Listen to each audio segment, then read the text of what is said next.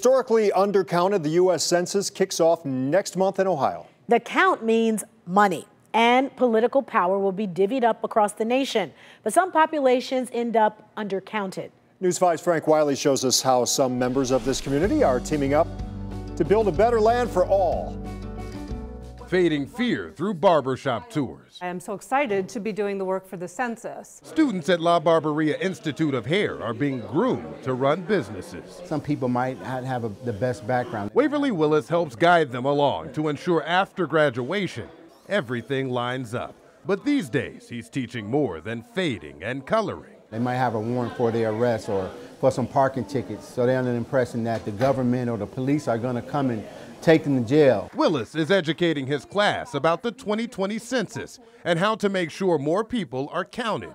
In 2010, the black population was undercounted by about 2%. Sounds small, but that's about 800,000 people.